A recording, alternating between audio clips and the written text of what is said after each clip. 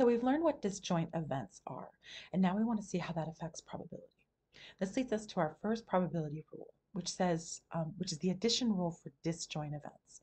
It says that if E and F are disjoint or mutually exclusive events, then the probability of E or F is equal to the probability of E plus the probability of F. Okay, seems simple enough. All right, so let's see how this works in practice. So suppose you're going to draw a single card from a standard 52 card deck. Let Q be drawing a queen and A equal drawing an ace. And then they want us to create a Venn diagram for that. All right, so this will be Q over here. This will be A over here. All right, so over in the Q side, we have the queen of spades, the queen of hearts, the queen of clubs, and the queen of diamonds. Over on the ace side, we have the ace of hearts, the ace of spades, the ace of clubs, and the ace of diamonds. I changed my order there. All right, so now what's roaming around out here? So in the box is everything else in the sample space that is neither one of those two things.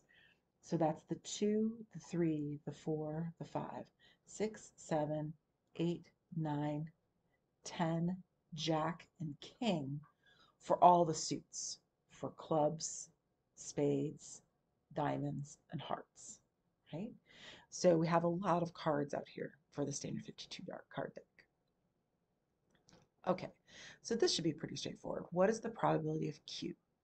Well, there's 4 items in Q, right? The queen of spades, queen of hearts, and so on. So that makes 4 out of 52. And ace, similarly, is also 4 out of 52. Okay, seems reasonable. So then what is the probability of Q and ace? So this would mean when you see the A or the and, it means that you have to have both at the same time. That's the way it works in statistics and probability. And we'll make a note right here. Both at the same time, right? So you'd have to manage to be both a queen and an ace at the same time, which obviously cannot happen. Therefore, it's 0 out of 52, or just 0. So far I haven't used that fancy rule at the top. These 3 examples right here are actually just examples from section 5.1. They're just looking at the sample space. And by the way, they're all classical probabilities. Just a little side note. I'll put that in a second. All right, so then okay, note, or in statistics means, it just occurred to me, I should have put and up here. And means both at the same time. Or means either one or the other or both, although both is impossible in this case. So that's the one that we're going to use the probability rule up above for. So if we want the probability of Q or ace, we want the probability of Q plus the probability of ace, which is 4 out of 52 plus 4 out of 52, which is 8 out of 52. Like that. Now, all of these, it's just easier to leave it as a fraction. Of course, we could change them to a decimal if we wanted to. Let me grab Desmos. So in Desmos, you can take 8 divided by 52 and get a decimal, like 0.1538.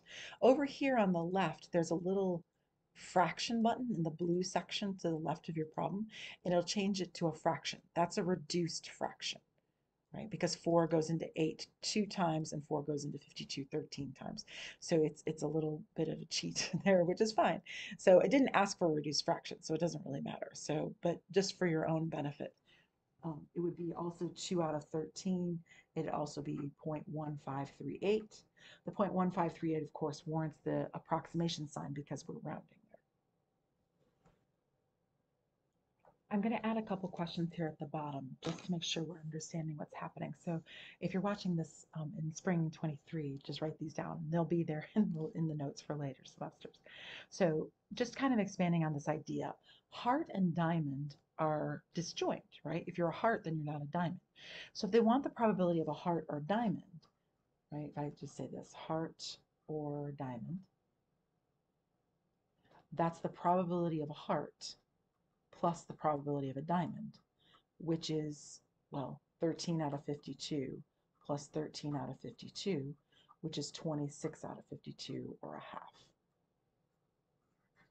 The half is the reduced fraction, of course. Now, some of you are thinking, well, I knew it was 50% anyway. Of course, right? But we're just trying to understand how this works. So you're doing a basic problem to help you with later problems. And all these probabilities are classical. You're not actually dealing cards to yourself, right? You're more just thinking about how a card deck works in general and figuring out the probabilities from there. And I will label this one. That's a reduced fraction. In case you're ever asked for a reduced fraction, that's what it is. And Desmos will find those for you. If you just say to Desmos, hey, what's 26 divided by 52? It tells you it's 0.5. If you click the little fraction button over on the left, it'll tell you that it's a half. Right? Simple as that.